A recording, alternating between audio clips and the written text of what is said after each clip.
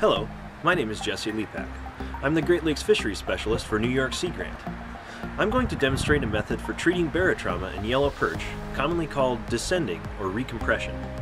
The procedure involves using a tool to mechanically lower the perch below the surface and then release it.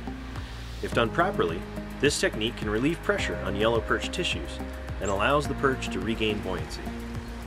Please review the barotrauma fact sheet online at the New York Sea Grant website to learn more about barotrauma in yellow perch and how to recognize it. The fact sheet also considers some of the pros and cons of this method for treating barotrauma versus others. Please note, this is not an endorsement for this procedure, but if you ever find yourself in a situation where it is necessary, this is how to conduct the procedure to minimize potential harm to yellow perch.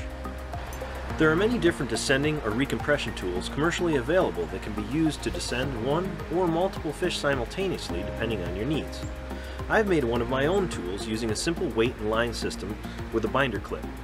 The idea is to use the weight clipped to the perch to descend it below the surface and release it at a desired depth. Every situation is unique, but fish should be lowered back far enough to relieve pressure and for them to regain proper buoyancy on their own. This depth should not exceed the original depth where the fish was caught.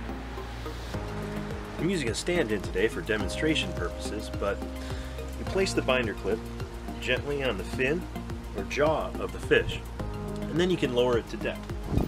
I've got my line marked every 5 feet, so I know how deep the fish is.